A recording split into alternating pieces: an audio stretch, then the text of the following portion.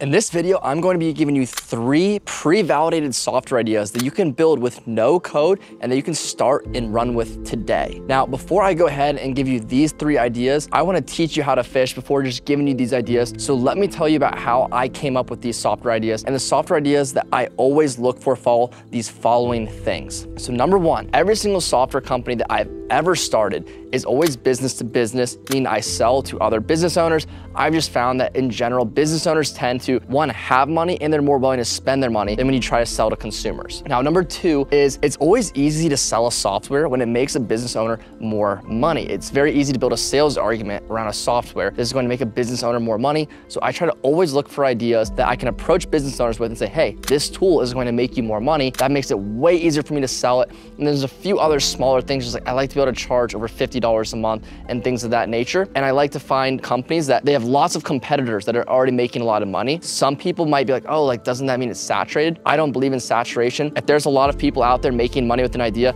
that means we can make money with it too and just, find something to change or improve. So without further ado, let's dive into these 3 ideas that, again, you can build with no code and that you can start, build these, and you can get your first paying customer hopefully within 90 days by following this protocol. So idea number 1 is a website visitor identifier. So I got this idea based off of retention.com. So retention.com is a software company that went from like 0 to $20 million a year in like 2 years. And basically what they do is it's like they're like this code that you can install on your website. And basically you're able to get the contact information of people that visit your website without them even opting into your site. Because of this, you're going to capture, I think, like 20 to 40% more emails per month. And obviously if you capture 20 to 40% more emails per month as a business owner, you are going to make more money because then you can reach out to those people, you can call those people, you can connect with them on LinkedIn. And so basically they capture this information, they push that information into a Slack channel, and then you can have your sales team reach out to these people. And they have some level of intent with your business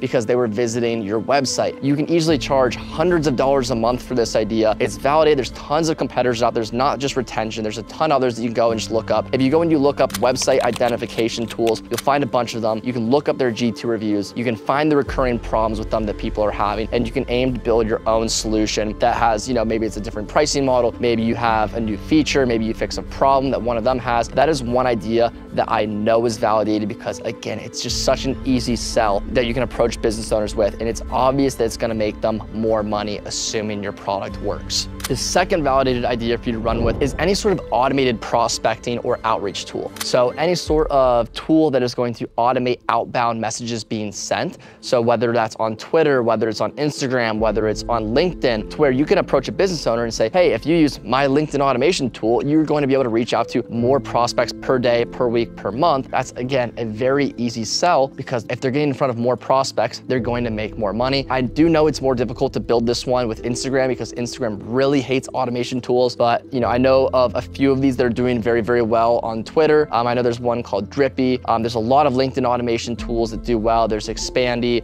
there's Phantom Buster, so like that's validating it for you. There's a lot of players in the space making money. There's even a lot of tools coming out on Reddit now, so maybe Reddit's something for you to look into. But yeah, any sort of automated prospecting tool that's able to automate outbound DMs being sent on your behalf, it's a validated idea. It's gonna make business owners more money. It's an easy sell. And then the third automated idea, it's a little bit similar to the second one, but it is basically automated content scheduling and posting. And so I particularly got this idea because there is Tweet Hunter that automates, your posts for Twitter, whether it's a thread, whether it's a post. There's a lot of like AI features like help you come up with ideas as well that I used to use. And then there's also Taplio, which is the same thing, but for LinkedIn. Again, you can schedule your LinkedIn posts. You can do the kind of like these like giveaways where it's like comment this word and I'll send you something, and you can automate that. So you can kind of like growth hack like your engagement on certain posts. So any sort of like automated scheduler for content that can also help with ideation.